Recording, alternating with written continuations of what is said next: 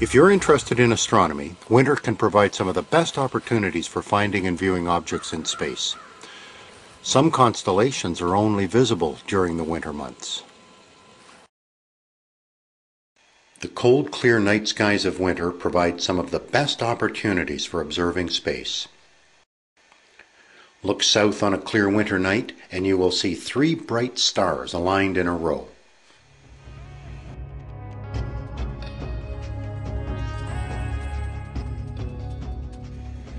These stars are Orion's belt, located at the center of the ancient constellation Orion, the Hunter.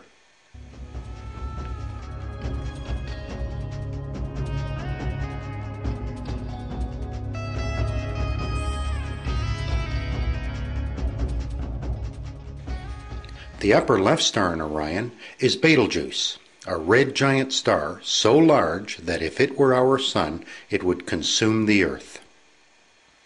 The bright blue star Rigel marks the lower right of the constellation. Rigel is a rare super-hot blue giant star. It is located 776 light-years from Earth. Light, traveling at the incredible speed of 300,000 kilometers per second, takes 776 years to complete the journey from Rigel to Earth.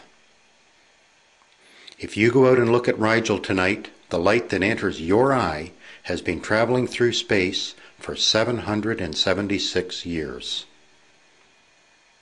When you look deep into space, you are looking back in time.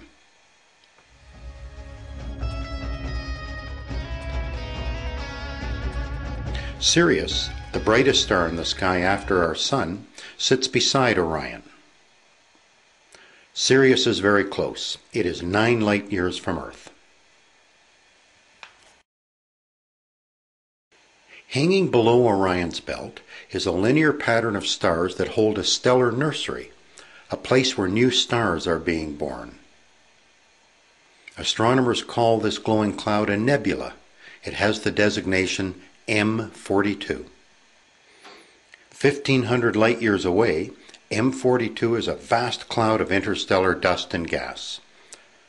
Pockets of gravity pull the dust and gas into dense spheres of matter. Under incredible pressure, nuclear fusion starts and the new stars spring to life. M42 is easily seen as a small nebula, like a thin glowing cloud. Binoculars are all you need to see this interesting deep space object. Orion disappears in the summer. It is hidden by the glow of the sun. The Hunter will return again in the fall.